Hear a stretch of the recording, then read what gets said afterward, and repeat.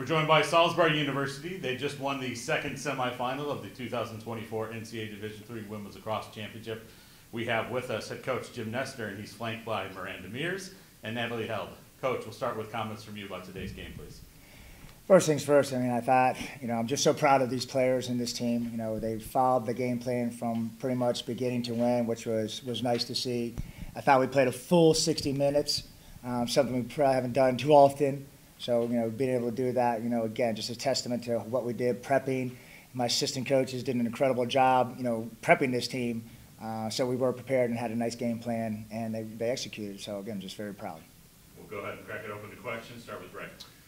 Yeah, nice to meet you. Congratulations. The thing that stood out to me throughout was you played such great defense. Can you talk a little bit about, what the plan was and how the execution went? Obviously good. Well, we played them the first time around, and, we know watching their film that 16 and 13, obviously two great players, 75, 78 goals each. So we knew we had to kind of limit their touches, so we did face guard 13. Abby Fleshiel did a great job doing that. But then it was the slide. Our game plan was to make sure we had a slide. Anyone that was dodging for the most part, especially 16, since she is so strong, we wanted to make sure that we had support there and support early. And then our second and third slides were there. So that really was our game plan going in defensively.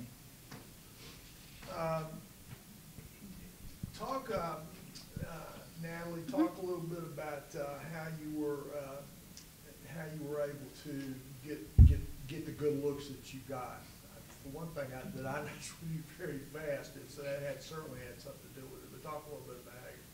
I know just all over the field today, we really said that we were playing for each other. Obviously, with the tournament, you never know when it's going to be your last game, so really just giving it our all. Randy's more so the offensive side, so I'll let her take over with how they move the ball around. But I know from my side as a defender, it just looked like everyone was working with each other. There was no individual play out there. Everyone wanted each other to score and wanted to see each other succeed today. Well, let me go back to the question I asked at first because I'm sorry, I don't know y'all. So you're okay. I'm picking my way along here. No, you're fine. But what I asked Coach, you talk a little bit about how y'all were able to keep those big scores under control. I know for us, we're always on defense, we emphasize having each other's back because especially on defense, you have to be a unit. When one person moves, the rest of the defense has to move. So we're always there for each other. We really emphasized having the slides so that someone's not afraid to get beat. They can go out a little farther, and we know that our teammates there to support us. And really, we just wanted to give more pressure, step out farther, try to get more of those caused turnovers to really get a momentum shift going. Talk a little bit about the draws. Y'all were extremely tough in that way. And just talk a little bit about it, but tell me what you think the significance of that was. Well, for us, it was, again, we put Julia Ott on the draw, which, again, she's been limited this year. And obviously, the last two games, she came up real big, last weekend. So we knew, looking at film. What has she been limited by? We didn't get just opportunity. Our other two were doing really well all season. But then we knew the strength of some of the players we were coming up against. We ended up playing her a lot more. She played every draw today, which hasn't happened all season. And she really stepped it up, has athleticism. If she doesn't win, at least a box out. But when she gets the ball, she has the speed to be able to take care of the ball. And that was huge because they were strong on the draw. And we know we needed to at least keep that even to make sure, again, we were creating opportunities on offense for ourselves. Talk about the significance of getting off to a good start and keeping a lead. I think we prepared really well this week and honestly all season. We stuck to our game plan, like Coach said, and I think we just worked together, worked for each other, mostly on the attacking end, and we have incredible players. We have people who can feed, dodge, do it all. A lot of versatile players on this team, so I think that's what brought it all together today. And one other thing that y'all were able to do was that they kept on getting close. They kept on inching up. And talk a little bit about holding them off. That's how did that go? I mean, how did y'all manage to do that? I know for us, we always say the score is 0-0. We don't look at the score when we play. We play as if it's even or if we're losing. Even if we're up, you can never get comfortable out there because in a lacrosse game, anything can happen in like 30 seconds. So really the whole game, we just played as if it was 0-0. Each quarter was the start of a new game and just played to win that quarter. Okay. My last question is for the players. First of all, how hot was it, and what kind of factor was that?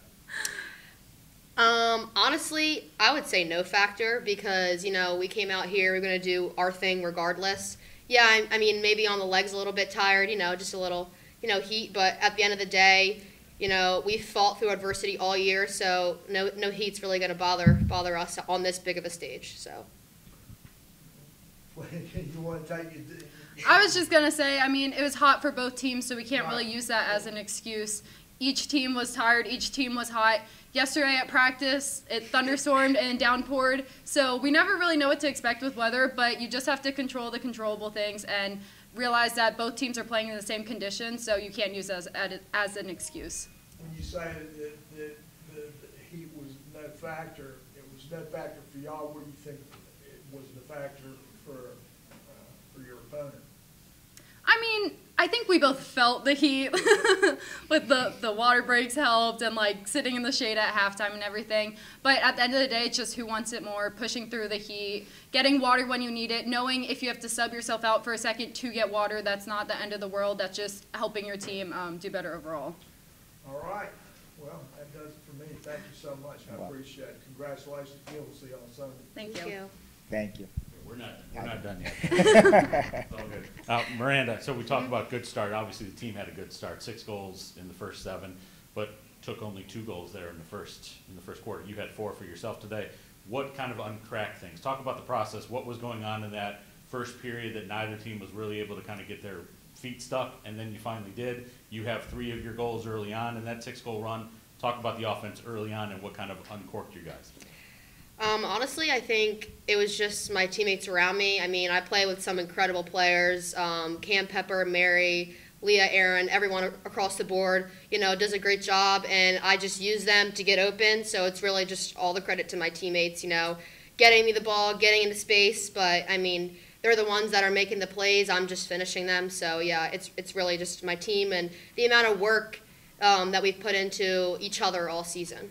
And then Natalie, on the defensive side, obviously 6 goals, go up 6-1. What were you doing defensively to keep them kind of locked in before they started to find their feet later? I really think just trying to pressure where we can, get those calls turnovers wherever we can.